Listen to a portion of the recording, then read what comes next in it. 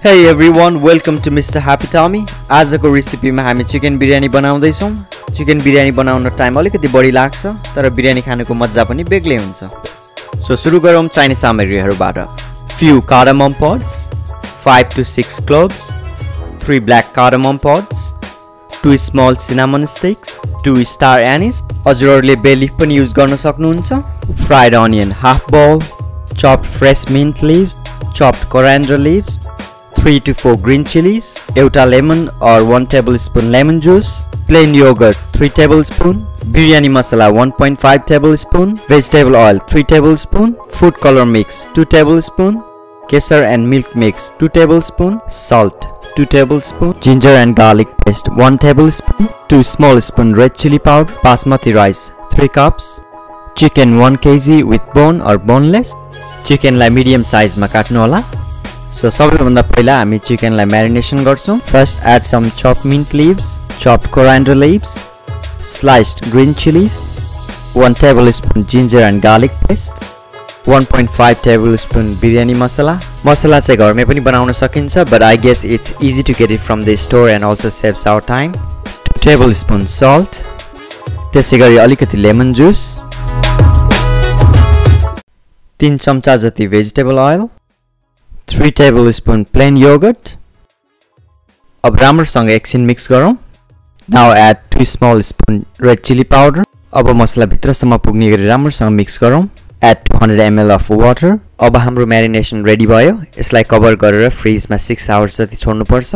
अब 3 कप बासमती चामललाई राम्रोसँग पखाल्नुहोस् र हामीले प्रिपेयर गरेको cardamom, cloves, cinnamon sticks, black cardamom र एनिसलाई क्रस गरेर चामलमा हाल्दिनु होला। अब चामललाई एकल राम्रोसँग चलाएर कभर गरेर भिजाउन राखिदिनुहोस्। अब चिकन म्यारिनेसन रेडी हुन लागेपछि भिजाएर राखेको राइसलाई 5 मिनेट्स जति थोरै घिउ हालेर पकाउनु होला। यो चामललाई धेरै नपकाउनु होला, जम्मा 15% जति पाक्यो भने हुन्छ।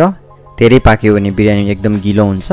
र अब यसरी 15% जति पाकिसकेपछि यसलाई पानी नहालिकन ड्रेन गरेर साइडमा राखिदियौ। यदि हजुरहरुले ड्रेन गर्दाखेरि चिसो पानी हाल्नु भयो भने अघि राखेको मसलाको सबै स्मेल जान्छ। सो ड्रेन गर्दाखेरि ड्राई गर्नु होला। अब हाम्रो म्यारिनेसन रेडी भयो।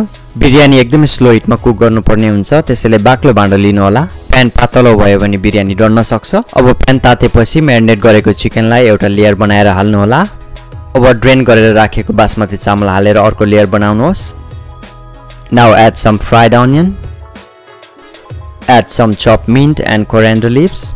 अब यसरी चिकन र राइसको लेयर बनाउँदै जानु होला। Add some more fried onions, chopped coriander and mint leaves.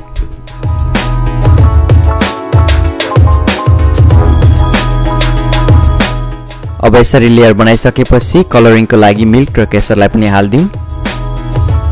त्यसैगरी फुड कलरलाई पनि हालिदिनु होला। Food color is optional, you can avoid it if you don't want. I like some boiled legs in the biryani. हजुरहरुलाई मन पर्छ भने राख्दा हुन्छ, नत्र it's optional.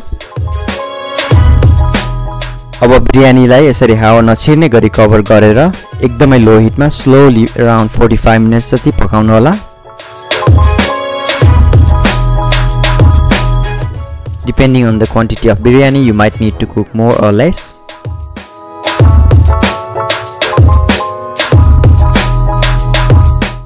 It's around 45 minutes and our biryani is ready.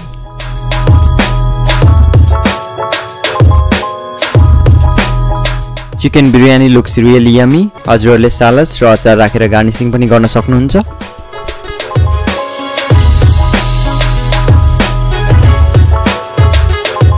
So guys, thank you for watching. We hope you liked our recipe.